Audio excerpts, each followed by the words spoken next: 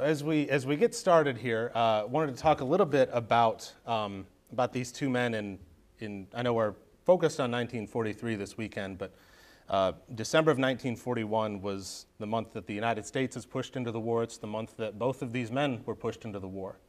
In your book here, you write about Nimitz arriving in Pearl Harbor in the wake of the attack on the Pacific Fleet there. Who was Nimitz as he's arriving in Pearl Harbor? What led to his arrival there, taking command for the United States? Yeah, great question, actually, because Nimitz was not somebody who was flashy or flamboyant. He was not the first one to be named as someone who would lead a fleet into battle. He had spent 2 consecutive tours as what was then called the Chief of the Bureau of Navigation. Now, today we call it the Chief of Naval Personnel. Name change, same job. But as Chief of the Bureau, what his job was to track the careers of every officer in the Navy. So he knew these people all by name and by record and by experience and by reputation, if not by personal interaction. But the other thing that he knew was that he knew the president. Franklin Roosevelt was a guy who thought of himself as a Navy man. He had learned to sail a boat by the time he was 6 on the Hudson River, almost before he could walk. It's a bit of an exaggeration, but not a lot. And he had been Assistant Secretary of the Navy during World War I under Woodrow Wilson, and really believed the Navy was a particular interest of his. I remember a story in particular one time when the Bureau sent the names of those picked to become Rear Admirals in the Navy, to be fleeted up from captain to Rear Admiral, a big step, obviously, in any naval officer's career. And Roosevelt was running his name down the list and his finger stopped. And he said, wait a minute, I don't even know this guy. As if the president would know every single candidate to be nominated for Rear Admiral. But Roosevelt did. And because of that, he and Nimitz had the kind of relationship where the phone would ring in Nimitz's quarters late at night, and Frank would ask for Chester. So they had that kind of relationship. And in fact, Roosevelt wanted Nimitz to become Commander-in-Chief of the Pacific Fleet a year before Pearl Harbor. You think about what history would have been had that happened. And Nimitz turned it down. He said, Mr. President, I can't accept that. I'm much too junior. There are 50 admirals senior to me. The resentment would be much too great. You need to pick someone else. And he did. He picked husband Kimmel, who was the guy who, for better or for worse, and everybody in here is going to have an opinion about that, accepted the opprobrium for the attack on Pearl Harbor on December 7th. Had that been Chester Nimitz, he might well have been shelved in the same way that Kimmel was after the Japanese attack. But he wasn't. And so on almost the day after that attack, I've been trying to track this story down, and I haven't found it chapter and verse, but everybody tells it, so I will too. And that is that Roosevelt called Frank Knox, Secretary of the Navy, into his office and said, all right, this time, tell Chester to get out to Pearl Harbor and don't come back till the war is won. Now, whether he actually said that or not, I don't know. But the sentiment, I think, is historically accurate. Roosevelt knew this was the guy that he needed. He had the temperament to pull this thing together after the trauma of that Japanese attack. And so that's why he wanted Nimitz there. And Nimitz arrived there on Christmas Day of 1941 and took over the command on New Year's Eve. So it was kind of a holiday experience, I guess. So he took over a fleet that had already been devastated at literally the worst moment it possibly could be. Let's talk a little bit about their personalities here, Nimitz and Eisenhower. What were they like as people? Yeah, I think it's fairly easy to divide great military leaders in any war, but particularly perhaps World War II, into the show ponies and the workhorses. You probably have your own opinions about who these people might be. I can name a few show ponies. We may get into them later in the conversation today. But Eisenhower and Nimitz were workhorses. And look at the things they had in common. By the way, they're both born in Texas. Did you know that? 300 miles apart. Eisenhower from the little town of Denison, just north of Dallas, and Nimitz from the little town of Fredericksburg, just north of San Antonio. Now, Eisenhower only lived there for a couple of years and always considered Abilene, Kansas, his home, and I think that's a fair assessment. But they were also both of Germanic descent. Now, the Eisenhowers had come to America sooner, in the 18th century, 1740s, 1750s. Nimitz's grandparents were German. There was German spoke in the home, so they had that in common. Here's another curious thing most people don't know about them, is that Eisenhower originally was encouraged to apply for a service academy to get a free education. He and his brother both wanted to go to college. They came up with a scheme where they would each work a year and the other went to college and they'd switch, and that really wasn't working out very well. And then he learned that you could get a free education, courtesy of Uncle Sam, if you went to a service academy, and he wanted to go to Annapolis. Nimitz was at a fair in Texas, and he saw an artillery group putting on a demonstration at the fair, and they were dressed up in their West Point uniforms. Boy, did they look sharp. And he wanted to go to West Point. And they each applied to their congressman, and each of them were told, I'm sorry, that bill has been filled, but I got one at this other place. And that's how one ended up a general and one ended up an admiral. But I think the thing that links them most closely is the key word, and that's temperament. They were able to deal with difficult people. And think of the difficult people they dealt with. I mean, in the case of Nimitz, Ernie King was his boss. A tough, no-nonsense. His daughter said he shaved with a blowtorch. Tough guy. And, of course, Eisenhower had been an aide to Douglas MacArthur. We were talking about show ponies earlier. So. And also had to deal with Monty Montgomery and, for that matter, Winston Churchill. And, oh, let's not forget George Patton. And Nimitz had to work with people with nicknames like Howling Mad Smith, Bull Halsey, Terrible Turner. The ability to take people like that, unquestionably talented, but of disparate personalities and hard charging, and make them all pull in the same direction on the same rope. That's a skill that requires personnel management that has nothing to do with taking the bit in your teeth and saying, do it because I tell you. Each of these guys was able to coordinate this disparate group into a team that could get things done. And that's a rare enough, but especially rare to have two guys in command of theaters on opposite sides of the world with very similar temperaments.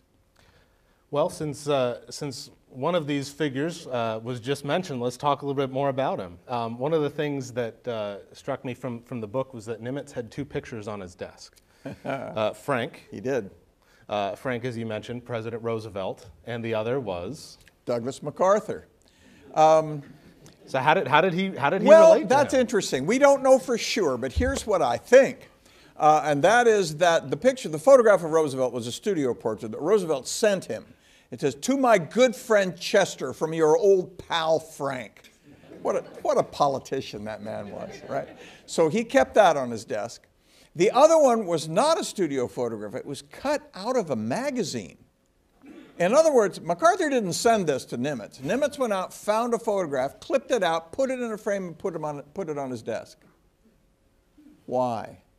That's a great question. One of his aides thought, his opinion, not Nimitz's opinion, but thought that it was a cautionary note. Don't be like that guy. He attributed to Nimitz the phrase, it reminds me not to hurl Jovian thunderbolts. Now again, I've not been able to track down the origin of that quotation. It's, again, credible.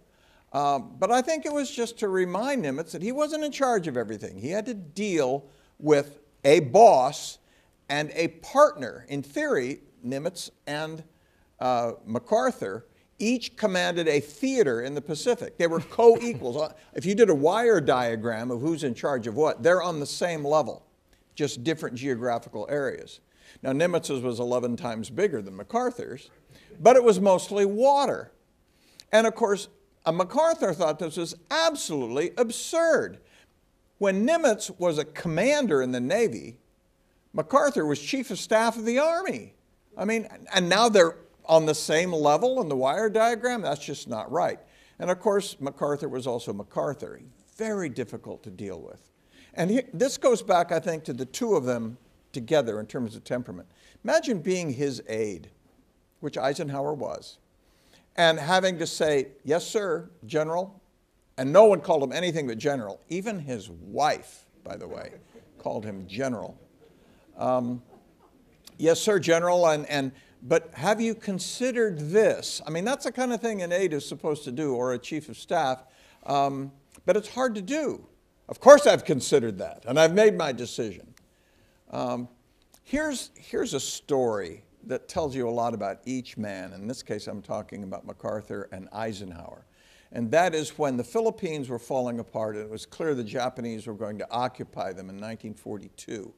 The president of the Philippines raided the gold reserves of the country and offered MacArthur, I've forgotten the number, I'm going to make one up now, $842,000, which in today's money would be about $28 million, and offered a somewhat smaller but nevertheless munificent sum to Eisenhower.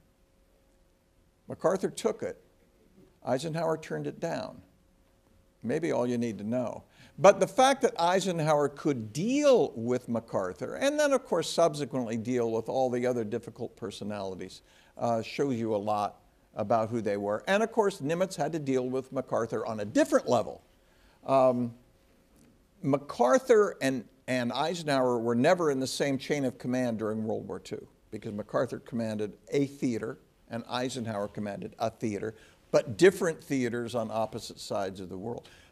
Nimitz and MacArthur were cheek by jowl in the Pacific. And a lot of the things they undertook had to be done in cooperation.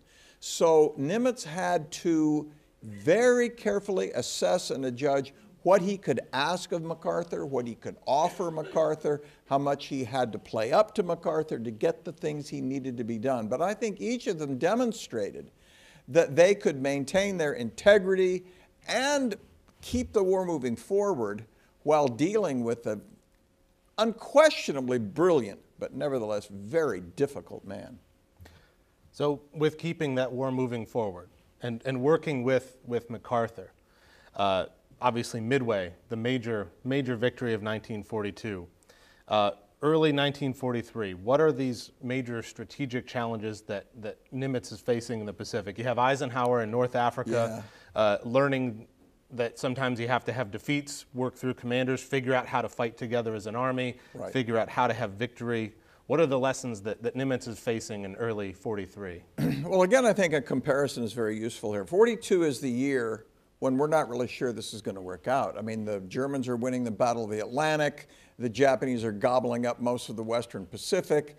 The Germans are still driving toward Moscow. We know now, after the fact, that they had suffered some reverses, but they moved south into the Caucasus. I mean, things look bad in 1942. 43 is the year that turns around. So each of them are now in a position to begin at least thinking about planning going on the offensive, taking the initiative, taking the war to the enemy. An example of that is that in mid-1943, the first Essex-class aircraft carriers arrived in Pearl Harbor. At the beginning of the year, and very end of 1942 and into 1943, the army that Eisenhower commands is moving across North Africa and preparing to leap across the Sicilian Narrows into Sicily. So they're each now looking at offensive possibilities, but the material buildup, you mentioned in your introduction, it's not just manpower and materiel, but a lot of it is. The material that American industry was producing was just beginning to get to the front lines. The landing craft, the tanks, the airplanes, all those tools, each of them would need to make the offensive a success. And if you want to look at the trajectory of 1943, let's start with Eisenhower. It begins with Kasserine Pass in February 1943, which reveals to the world, and shockingly to ourselves, that our army isn't really quite ready to take on the Germans nose to nose. We get it handed to us at Kasserine Pass. And of course, the British reaction is, well, you see, we've been telling you, you know. But that was a wake-up call. But the year ends with the conquest of Sicily, the landings in Salerno, moving up, in the fall of Rome on Christmas 1943. So that trajectory from Kasserine Pass to the fall of Rome shows that momentum. The war is turned. We're just getting into the position of being able to seize and hold the initiative. And the same is true in the Pacific.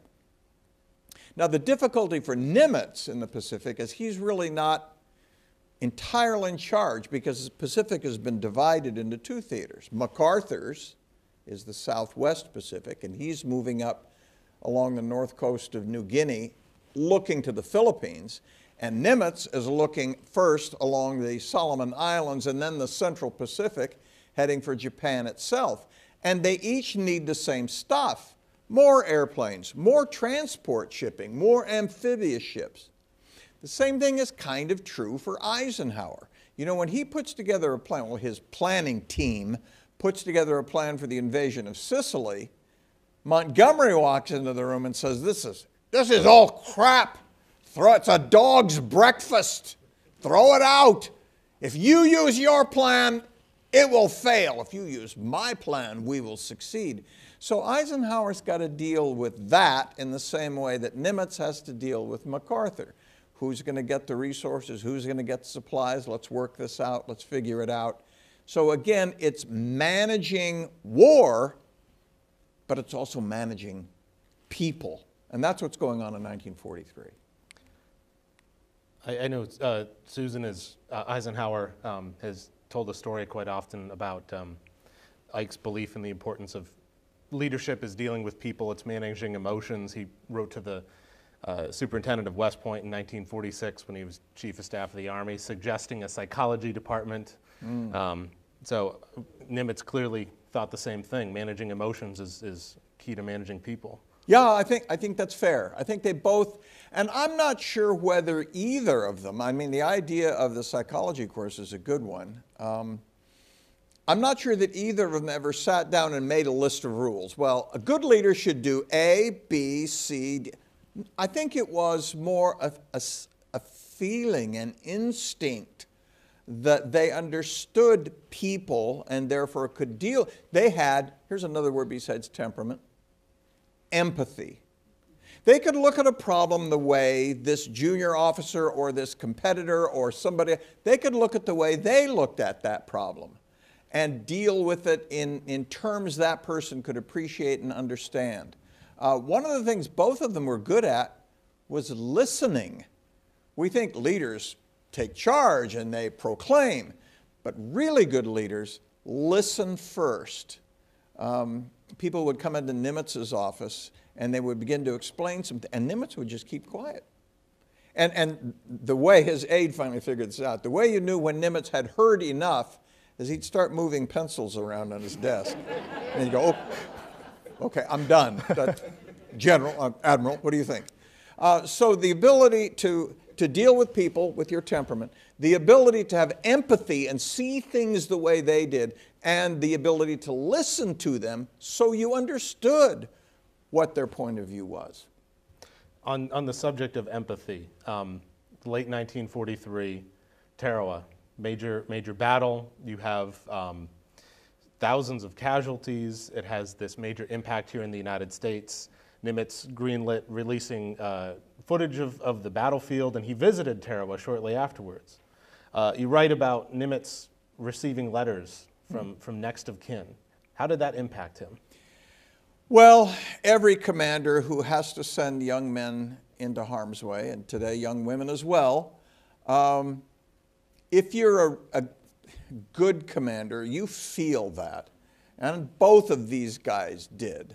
I think it's hard to sleep at night under those circumstances. But in a way, Tarawa was for the Navy in the Pacific what Kasserine Pass was for the Army in North Africa. It was a wake-up call. It showed the enemy was really good. One of the things that they say is almost a cliche at the Naval War College. We were talking about the War College earlier. is the enemy gets a vote. You know, you make plans, we're going to do this, we're going to do that, we're going to go here, we're going to go there, but the enemy gets a vote. And when you bump up against that and you see that, it's jarring. You still have to make the sacrifice. Wars are costly, not just in money. But it was really hard for Nimitz. He would get the letters. When they first came in, his aide, Hal Lamar, would pass them up to because the Admiral said, I want to see him. And after a while, he just wouldn't do it anymore. He would just file them away because there were so many. And they were, Dear Admiral Nimitz, you killed my son at Tarawa. I hope you never sleep again for the rest of your life. Well, he would answer the letters. Dear Mrs. Smith, I'm terribly distraught at your loss. Hardly imaginable to me how terrible that must be, and so on and so on. But after a while, the aide just finally stopped forwarding them up the line. But I think that goes with the territory. How about how each man related to subordinates? Certainly, you write about Nimitz having a number of very special relationships, including Raymond Spruance. I think something about good leaders and how they relate to those under their command. Yeah, well, the relationship between Nimitz and Spruance is a very special one. They were almost identical, peas in a pod. The biography that Tom Buell wrote about Raymond Spruance is called The Quiet Warrior. I could have used that one, right? I mean, the quiet warrior. I mean, he was an instinctive warrior. Winning the war was the most important thing, but he didn't grandstand it. He didn't raise his voice. He didn't shout at anybody. None of that stuff. You don't see it with Nimitz either. Here's the other thing they had in common is they were physical fitness maniacs. Nimitz's father died before he was born. He was raised by his paternal grandfather on a hill country farm out in Texas. So he never knew his father. But his father was something like 28, 29 years old when he died. Heart attack, killed him. And so Nimitz, that is not happening to me. I'm working out every day. And he did. He would go on these Herculean walks, 7, 8 miles. And power walking, we would call it today. One of his activities was he'd go to the beach. And when he first asked, hey, anybody ready to go to the beach? Hey, yeah. And off they'd go to the beach. Well, here's what that meant. You swim straight out to sea for half a mile. Then you turn 90 degrees and you swim along the shore in deep water for 2 miles. Then you turn into the shore and then you hike back in the sand. Well, after his staff figured out what that going to the beach meant, he would send his aide around to say, the Admiral is ready to go to the beach. And he'd take her and they'd dive under their desks. But Spruance was all in. I mean, they'd swim out half a mile, they'd turn 90 degrees and start swimming, and Nimitz would turn in toward the shore. Spruance kept going. And when he was on a ship, he would walk around the ship, walk and walk and walk. He didn't even have a chair in his office. He had a standing desk, big thing now, but unique then. And he worked on his feet all day long. So they had that in common too. So there was kind of a special bond between those two. But more broadly in your question, I think the key to understanding and leading your subordinates effectively is first of all understand where they are, and we're back to the empathy thing again. One of the things he did, and he in this case being Nimitz, was that he required every CO who put in at Pearl Harbor, and let's not kid ourselves, that's every CO who went to the Pacific. At some point you're in Pearl Harbor, to come in and say hello. So he would know who they were. He'd make little notes and so know who they are. And that included the junior officers. Lieutenants junior grade would come in and he'd sit down with them and talk to them and he'd say, boy, you're in a great spot, a young destroyer commander out there. You're going to go far. I can tell. You're going to be one of the good ones. And that kid, 28-year-old man would go out and just feel like $1 million. And Eisenhower could do that too. One of the pictures you may show later is the one, famous one, many of us have seen it, where Eisenhower is talking to the group of airborne personnel who are about to go into France. Mm-hmm. And he's leaning in and he's got his hand like this and he's telling these young men, and it's often been interpreted as, look at him inspiring these young men to go in and sacrifice their all for democracy and freedom. Susan Eisenhower is the one who told me this story. You may have heard it. What he would do is he'd go up and say, where are you from? And he would try to make a connection. In this case, it was the guy happened to be from Michigan. And Eisenhower said, Michigan, oh, they have great fly fishing in Michigan. But here's the thing about fly fishing. You got to keep your thumb on the reel like this so you can feel it when the fish hits. Yeah. Did she tell that story here last? See? She did. She did. She told it to me too, yeah. Well, on that subject of, 44 and the broader war, how did these events of 80 years ago in 1943 prepare them for these final tasks of, not final tasks we should say, but these larger tasks of invading Western Europe and the push into the Marianas and the drive closer to Japan in the Pacific? Yeah, well, 43 is the year we seize the initiative. We go on the offensive. The Japanese are back on their heels a little bit. 44 is the critical year for, as you mentioned, winning the war. And what's needed to do that is the shipping, the transportation, because it's a global war. You've got to get the men to Britain. You've got to get them across the channel.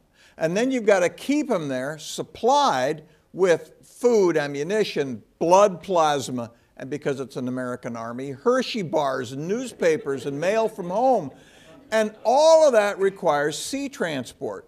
Well, the same thing is true in the Pacific. And remember, the Pacific is two theaters, MacArthur's and Nimitz. So everybody wants the same things. There are three different competitors. And of course, Churchill doesn't let go of the idea of fighting in the Mediterranean until the very last minute. So in a way, there's four theaters. And they each want the same things. They want transport ships. And in particular, they want amphibious ships, LSTs, landing ships tank. You can't conduct an amphibious landing without LSTs.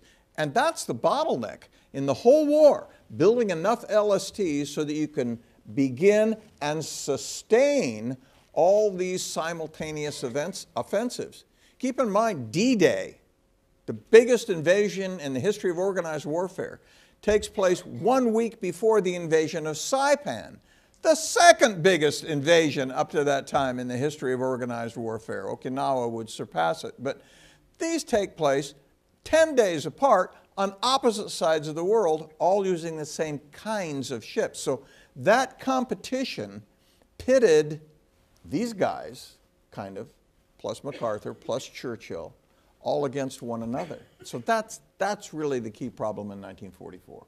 Where does the material go, and how do you divide it up? Well, it's referencing these guys, this fantastic picture here, enjoying mint juleps together in 1946. I couldn't find a great 43 Eichen and Nimitz photo, but wanted to share just one or two other pictures of the two of them from our friends at the Presidential Library in Abilene, Kansas. So here we have Eichen Nimitz. This is planning the Armed Forces Benefit Game in Washington. Was Nimitz a big football fan? Oh, everybody at the Naval Academy is a football fan on the first Saturday in December. So yeah, to that extent it is. I mean, the whole brigade, called a regiment then, and a brigade now, would turn out for the games, and it was a big deal. You know, nowadays it's very sweet because who sings last is what matters. You know, the losing team sings their alma mater, and then the winning team sings, and each team goes to stand behind in respect for the other. But I'm working on the class of 1940, and in 1938, during the Army-Navy game, the Army guys won the game and ran over the Navy side and sang "Good Night, Ladies" instead. So yeah, everybody was a football fan, and I'm sure there was teasing and back and forth. But here they are already wearing 5 stars. So this is fairly late in the war. By the way, trivia question: who was senior? They each wear 5 stars. Fleet Admiral, General of the Army. But who's senior? Anybody know? Their wives. Nimitz was senior by 1 day. That's the way they wrote it. They went Army, Navy, Army, Navy. And George Marshall was first, and then Leahy, the Admiral's aide, and then they went to MacArthur, and then they went to Nimitz, and then they went to Eisenhower. So they're all 1 day apart, in case there's any arguments. But Nimitz was 1 day senior. And it's interesting because he was 5 years older and 10 years senior in terms of graduation date from the academy. You know, Nimitz was class of 1905. Eisenhower was the class of 1915 because he'd gone to work. He and his brother had this thing. Remember, they were going to put each other through school and didn't go to West Point until 25. And the reason he didn't go to the Naval Academy was not only because the billet was filled, he was too old. You couldn't be 25 and go to the Naval Academy. Nimitz went when he was 17 to the Naval Academy. But Eisenhower went and was in the class of 1915. And what's special about the class of 1915? It's the class the stars fell on. 61 members of the class became general officers. 36% of the entire class became general officers. And what that tells you is, yes, it matters a lot whether you're competent and effective and have the right temperament and empathetic, but it also matters when you're born. Because all these guys were lieutenant colonels in 1940, and therefore they all became generals by 1945. Anyway, I'm sorry. No, Yeah. timing is Timing crucial, is a lot. Next up, we have Ike and Nimitz receiving honorary degrees, Doctor of Laws in Richmond. This is March 28th of 1946, Richmond, Virginia. And afterwards, I'm one ahead of myself. This is Nimitz visiting Gettysburg National Military Park, August. You recognize the statue, of course. August of 1946. A couple months earlier, Eisenhower spoke as the commencement speaker at Gettysburg College. So something else they had in common, they both came through town here the year after World War II. So this is them with Parker. Is that you, Dan, right there? Yeah. Is that you? If you squint and turn your head a little bit, and I shaved the beard, then maybe. But Park historian Frederick Tilburg, that's them at the North Carolina Memorial here, out on the battlefield, from the archives here of Gettysburg National Military Park. But after that honorary Doctor of Laws, it appears that's when this picture was taken in at the home of Douglas Southwell Freeman, a good friend of both. Yeah, yeah. Both had they a were love of both Civil big history. fans, Yeah. big fans. I mean, one of the things we know about Nimitz was that he brought the set of R.E. Lee and Lee's lieutenants with him to Hawaii, and it was important to him to read those. And he really wanted Freeman to come to Hawaii. He was really hoping there was a delegation that was coming out, and he really asked if Douglas Southwell Freeman could be part of that and come here. So he was a very serious student of the war. In the Eisenhower home, there's over 900 books on display, which I ask students before they visit the house, what's the one item you're going to see more than any other? And afterwards, they'll say books. We talk about his love of reading. An original 7 volumes of Freeman's Washington biography signed to Eisenhower, one of my favorite things that we have. But they both had this deep love of history. Obviously, Eisenhower living here in retirement. Nimitz reading about the Civil War. I think that shaped them as well, this love of history, shaped who they were as leaders. I think it did. I reread Freeman when I was working on this because I read that Nimitz kept that by his bed. And I came across a line, I quoted in the book, where one of the things that Freeman thinks made Lee a weaker general was that he wouldn't confront people. He would kind of sidle them off to the side. He'd work around them. And of course, that's exactly what Nimitz did too. It's one of the ways in which Ernie King, who was Nimitz's boss, Chief of Naval Operations Ernest J. King, thought that Nimitz didn't quite live up to what he wanted. He wanted Nimitz to be tough. I hope I can say this in this audience. King made it very clear to Nimitz that if you want to be successful, you've got to be a son of a bitch. If you're not a son of a bitch, you'll never make it. And he didn't think Nimitz was enough of a son of a bitch. Neither was Robert E. Lee, by the way. Well, clearly Nimitz did make it. Apparently. Right, despite that. What about the personal relationship between these two men? We've had a few photographs. What was their personal relationship like? Any great anecdotes of their interactions, perhaps? You know, they probably never, we're talking about 1943, they probably never saw each other during the entire calendar year of 1943. They're on opposite sides of the world. They're managing different wars that require the same kinds of assets and support, to be sure, but with very different problems and very different subordinates and very different strategic difficulties. Now, afterward, we see all of these photographs when they're wearing 5 stars. After the war, when they each move on to other things, Nimitz becomes chief of naval operations for a 2-year term. Eisenhower, of course, becomes chairman of the Army Chief of Staff, and then president of Columbia University. And people recognizing that there is a symbiotic relationship here often created opportunities for them to be together, but they were not really pals in any way. So the short answer to that question is no. Okay. Okay. Well, let's think about, there's a phrase you use at the end of your book, Nimitz at War, about Nimitz being a force multiplier. Yeah. Explain a bit about what that means, because I think, again, in keeping with our theme here, that's something we could say about both men in the war and their effectiveness. I think those who worked with Nimitz and those who worked with Eisenhower recognized instinctively that they became better, more effective officers because of the kind of support that their boss gave them. And that's, if we're going to go back to MacArthur, that's certainly less true of MacArthur. He's almost a forced negator. He had wonderful subordinates. Kruger and Eigelberger were great generals, and every time they got their name in the newspapers, MacArthur would slap them down. But the people who worked for Eisenhower and Nimitz knew that he had their back, he would support them, he gave them what they needed, he listened to them.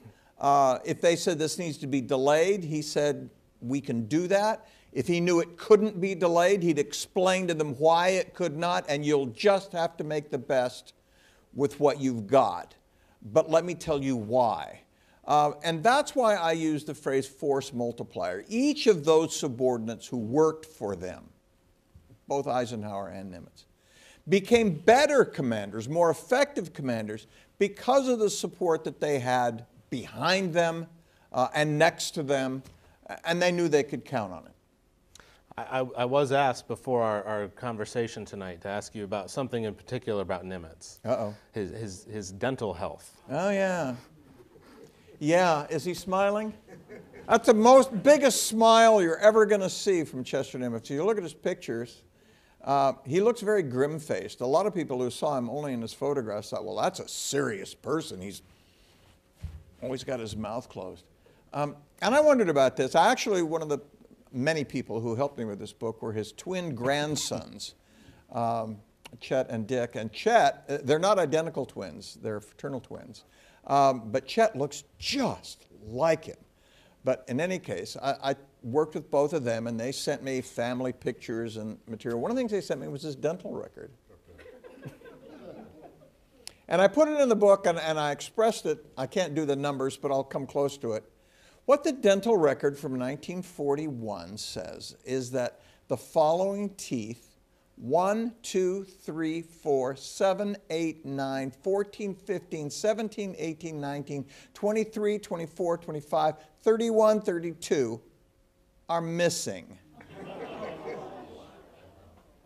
And the